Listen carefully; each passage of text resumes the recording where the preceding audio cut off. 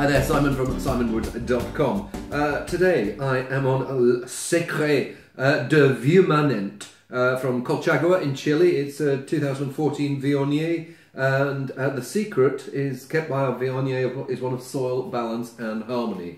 Let's see whether that lives up to its billing.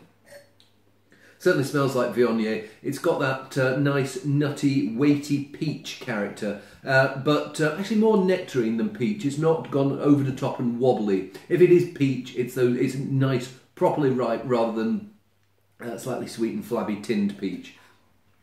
And it's funny, it's not quite as rich as I was expecting it to be.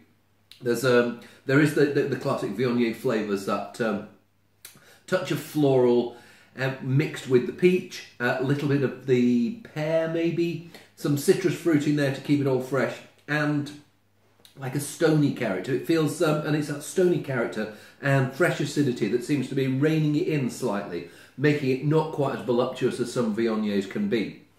I don't mind a bit of wobble in my Viognier. Here, I think it's just, I always want a little bit more wobble, but because it doesn't have that wobble, probably makes it more of a good food partner. If it's got too much of the wobble and the swagger, then it sort of goes, mind out of the way, here I come.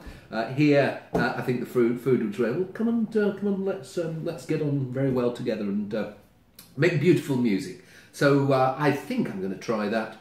With some, I haven't got any scallops. I'd love to try it with some scallops, but even without the scallops, it's pretty nice wine. And one of those I think is going to grow on me in the next half hour or so.